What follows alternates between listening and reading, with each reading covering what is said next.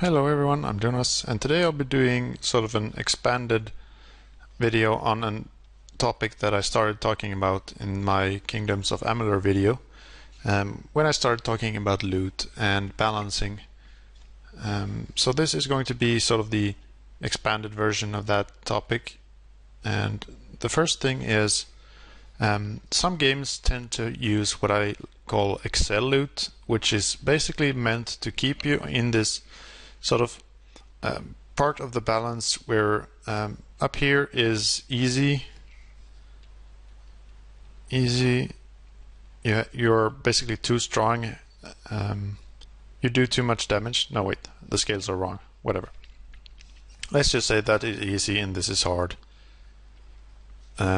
Basically, the player's strength is supposed to be in a sort of narrow band of enemy difficulty, meaning that the game is always sort of hard enough to keep the gameplay interesting and not too easy and not too hard. Some games are obviously on the harder scale, like Dark Souls, and some are on the easier scale, something maybe like Ratchet and Clank, for instance.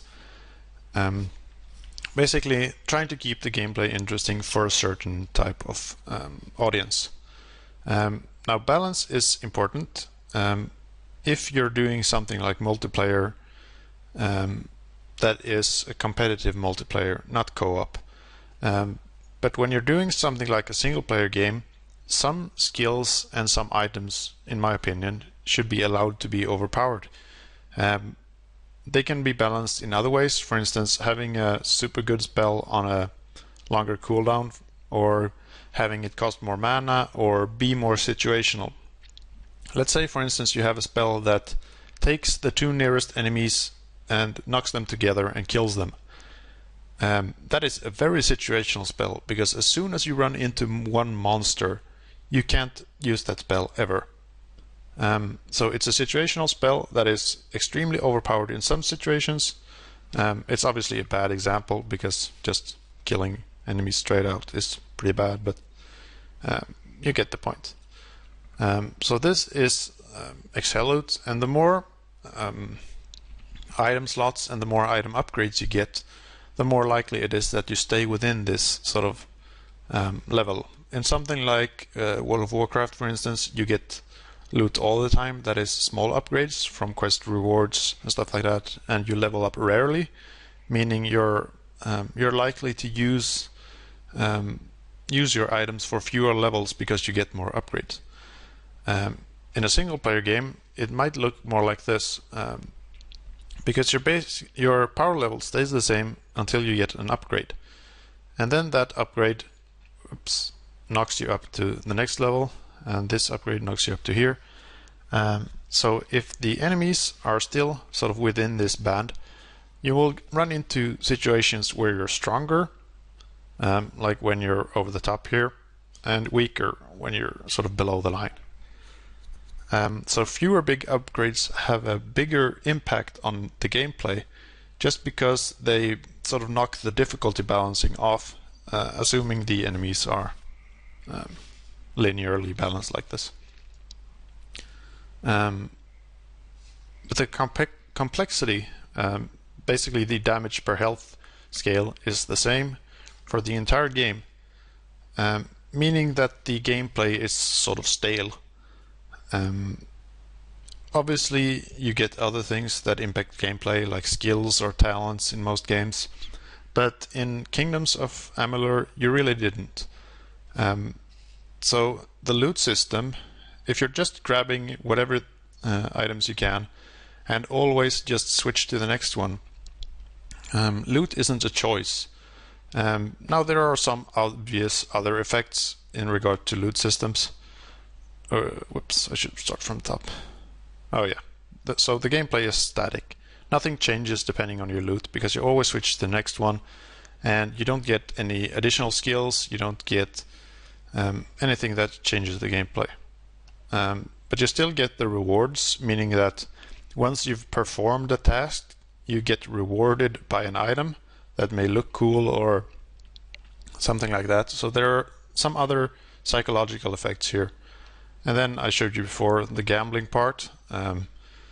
This is probably the only reason why Diablo still has an identify system, basically forcing you to stand still and wait for the cool item to show up. Because gambling should not be underestimated in any sort of game environment. It's a powerful motivator for some people. So instead of items, skills are the thing that sort of create the complexity.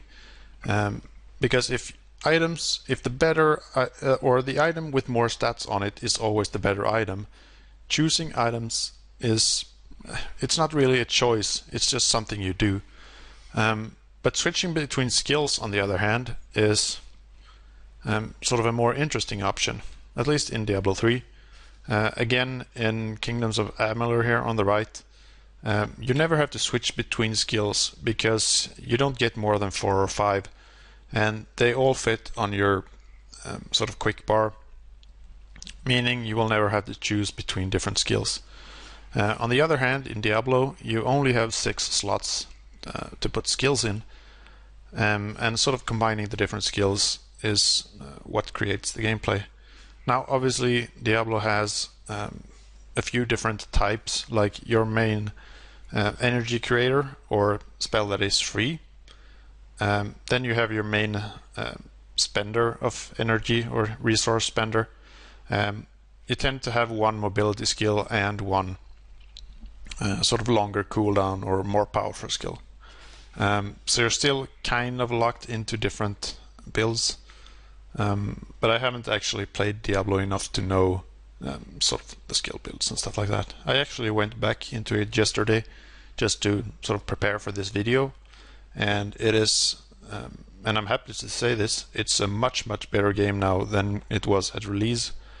I only played the sort of vanilla game, I don't have the expansion, but I would actually recommend it now as opposed to when it was released. So the next thing that's interesting with Diablo 3 is that the glyph system is basically what creates sort of the deeper complexity with the skill builds, because as I said before, you tend to run with a few sort of specific groups of skills. So the glyphs create basically how you play the game. For instance, you can go more towards single target, you can do more of a run and gun type, or you can do more of AoE close up, pulling enemies together, slowing them, doing damage, for instance. Or you can do things like stunning the enemy up here. Let's see, what is there? Damage increases after using it. So you can basically combo some things together to create more of a build, as opposed to just a combination of different skills that don't do anything with each other. And then there are these sort of stale ones, increased damage.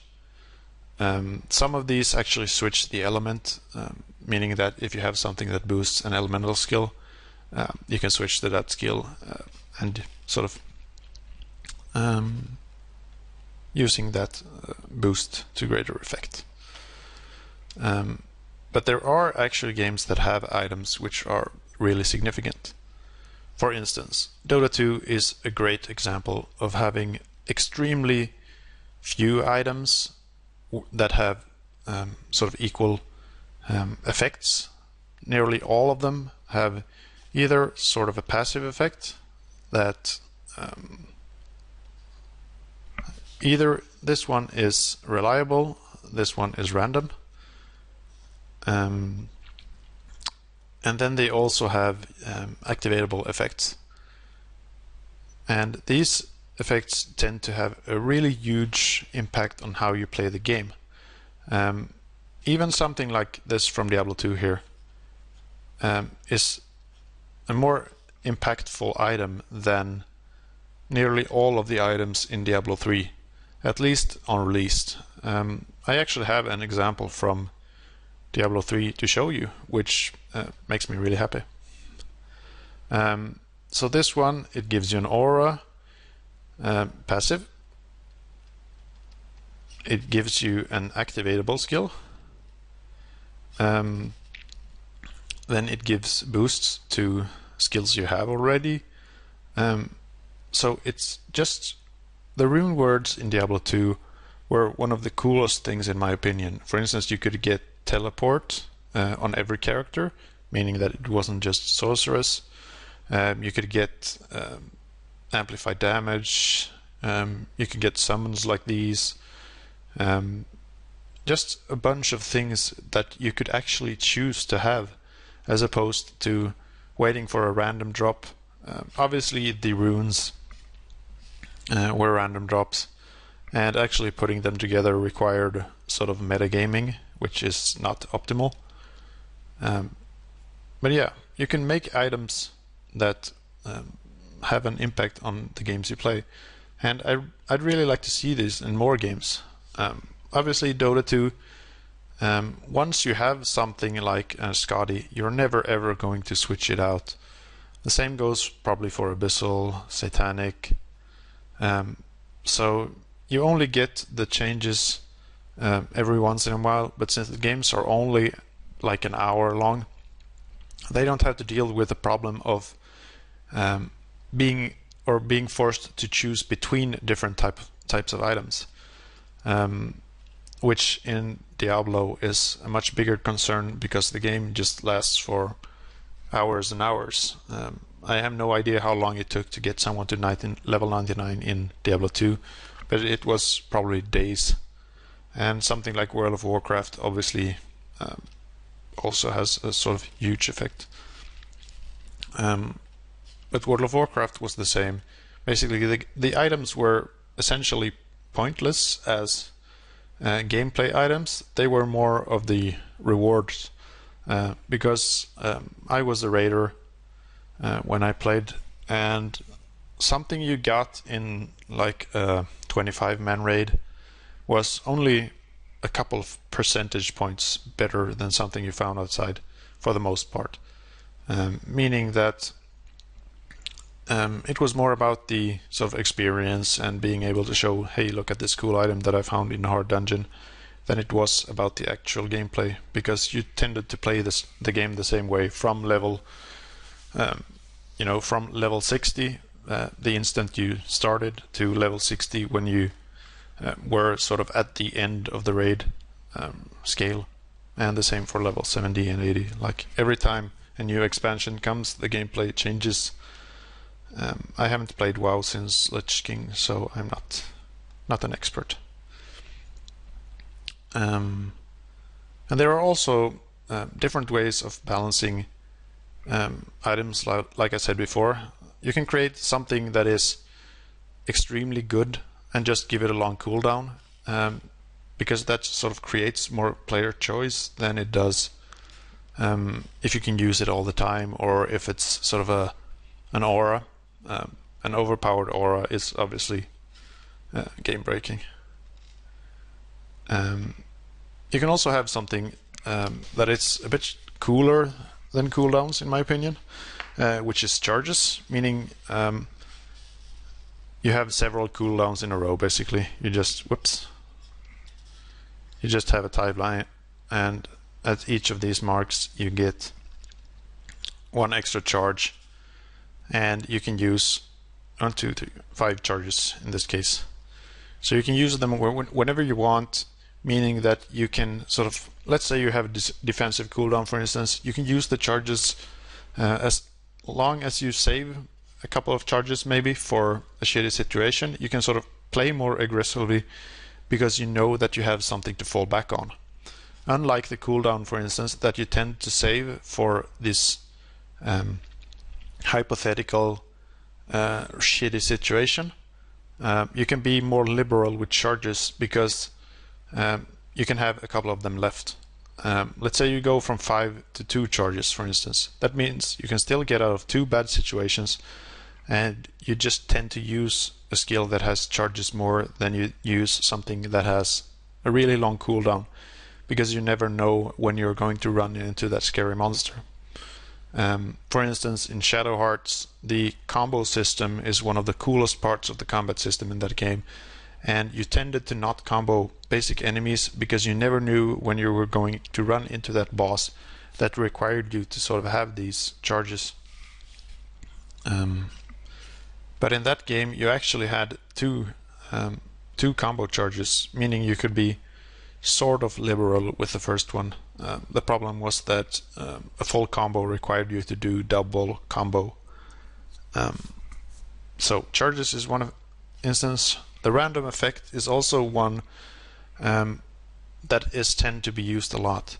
I don't really like random effects that are high powered.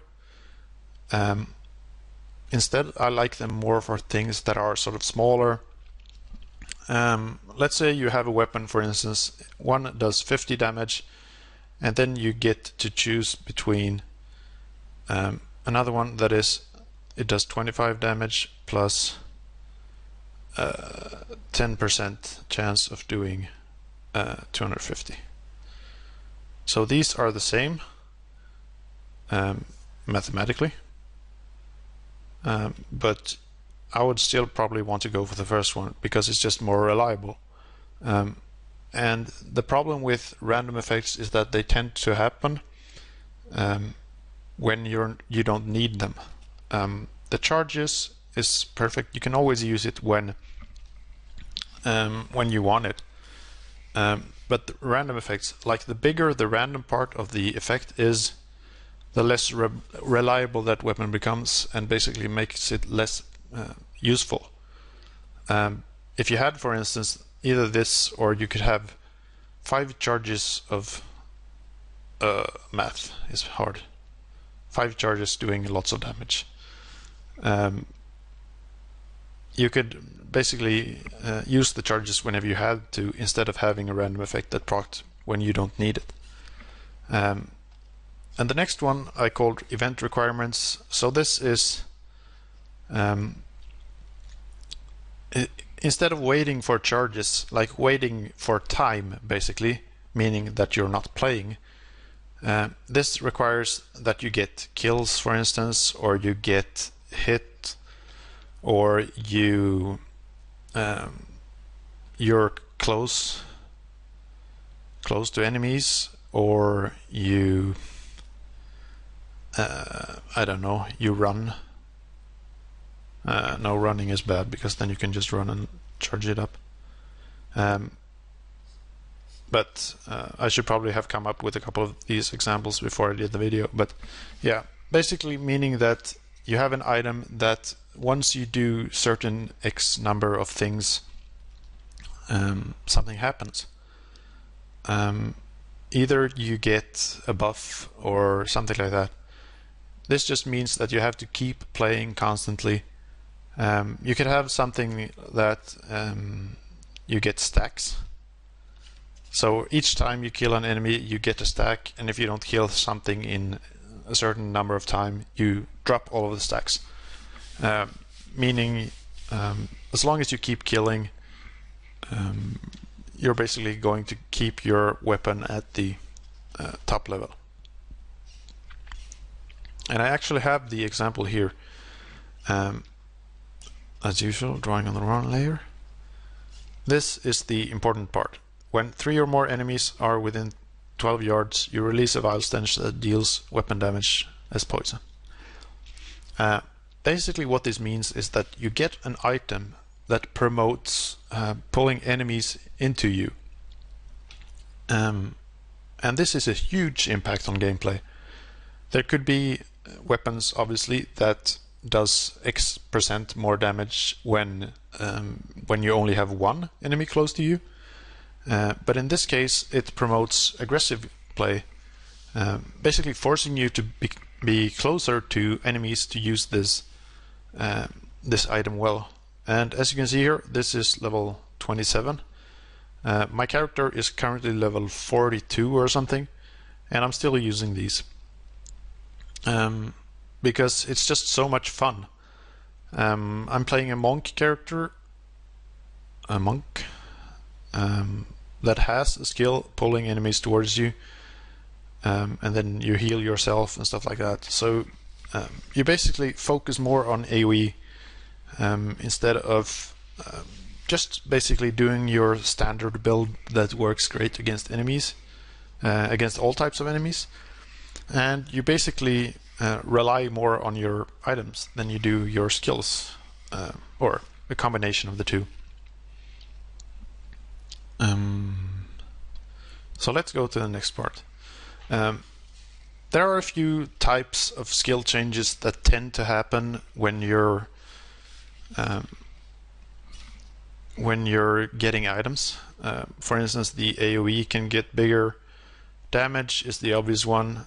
Mana usage goes down, or cooldown decreases. These are some of the standard ones, and you can actually combine these with sort of skill interactions. Let's say, for instance, you have your Inferno spell here that does damage like this. Let's say all fire element does more damage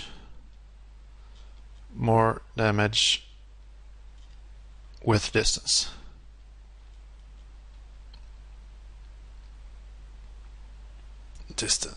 Long words. Meaning that you always want to keep the enemies at the sort of tip of the Inferno. If you extend the length of the Inferno here, the enemies are going to come sort of further and further away for the optimal damage. And let's say you have some other skills like Frost Nova. The distance of the Frost Nova, let's say it's here, meaning it's sort of the perfect distance for your standard Inferno.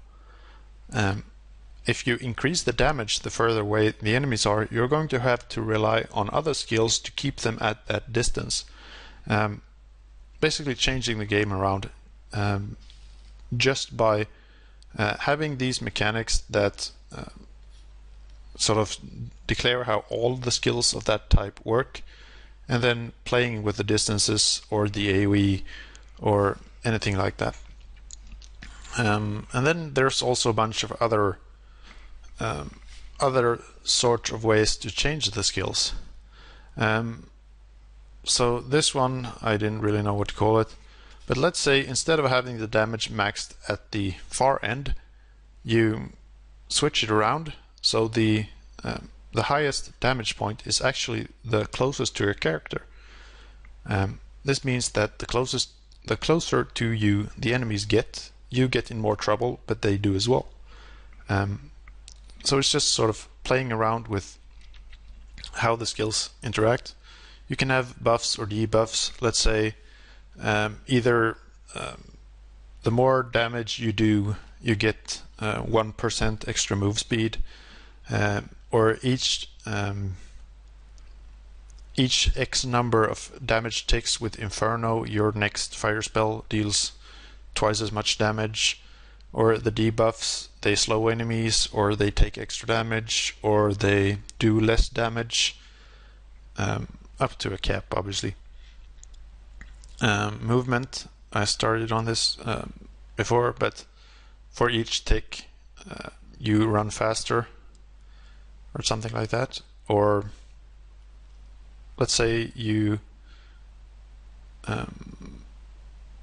charge up your blink shoes by doing damage with Inferno, meaning that you can sort of charge it and then blink back, and then the enemies are going to be at the arrow point here and you're over here, and you can still fire the same thing.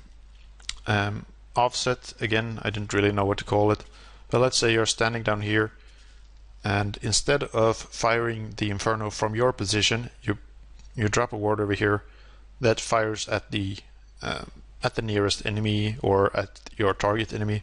So you just right click here and then you hold on an enemy and it fires in that position. Meanwhile, your character is still standing over here being pummeled by attacks or something like that. Just a couple of ideas I came up with. So this is one way of impacting how the skill works with items. Obviously the first four ones, these can be used for things like balance. Because the more powerful you make a spell, for instance, you can make it cost more mana, you can make the cooldown longer, you can make the AoE smaller if it does more damage, or you can just leave it like it is and have 10 different good items that impact your skills, and make the player have to choose between them, because that is also a form of balance, being forced to make a choice. And then there's another type of balance that I used from Shadow Hearts, basically where you're able to choose between elements. Now again, this is something that Diablo does well. I can switch back to this one.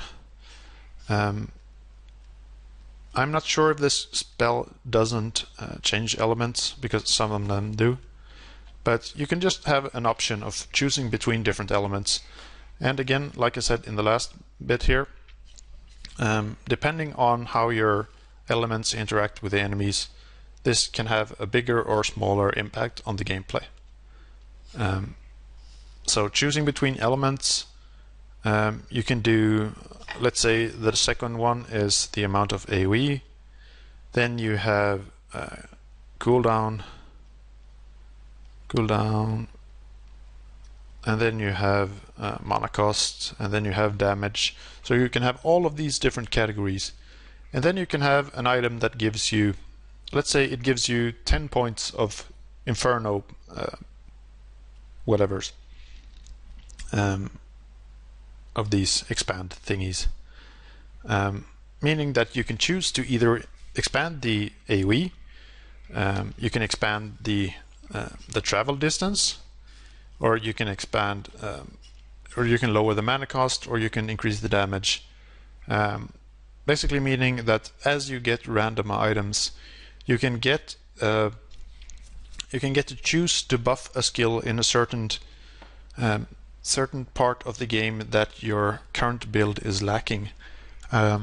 So if you have, let's say you have a Frost Nova, for instance, and your Inferno is at the point that you need it, but instead you get a Frost Nova that follows you around instead of just doing one single tick, or it increases damage to enemies, or I don't know, a bunch of different effects.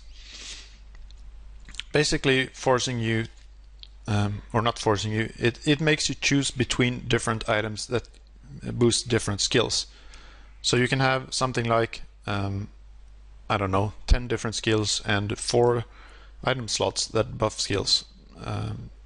Obviously you're going to rely more on those skills, but you just have to make them cooler. And for the last bit here, obviously you can still have stats. Stats like health, run speed, whatever. It makes it an easier sort of curve. It makes it easier to distinguish between a bad item that has low stats and some points for your economy system here, and then a good item that has a higher amount of stats and a lower amount of stat items, for instance. Like if you want more health, you can get more health, but you will have to sacrifice some other part of the game. So this has been some thoughts on loot, and how to create loot that has a bigger impact on gameplay. I'm still thinking about this because I just played Kingdoms of Amalur like 3 or 4 weeks ago, Shadow Hearts last week, and Diablo this weekend.